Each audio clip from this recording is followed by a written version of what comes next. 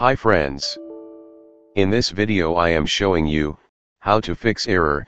Windows cannot access the specified device path or file.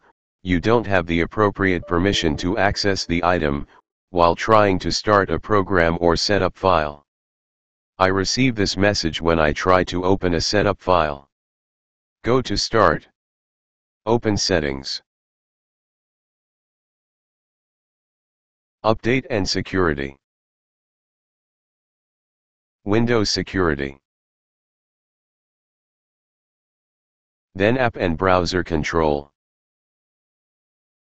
The Windows Security window will open.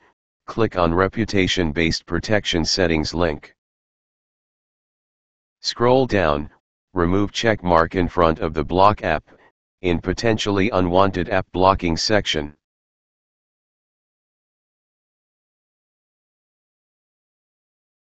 After that, close the window, try it again.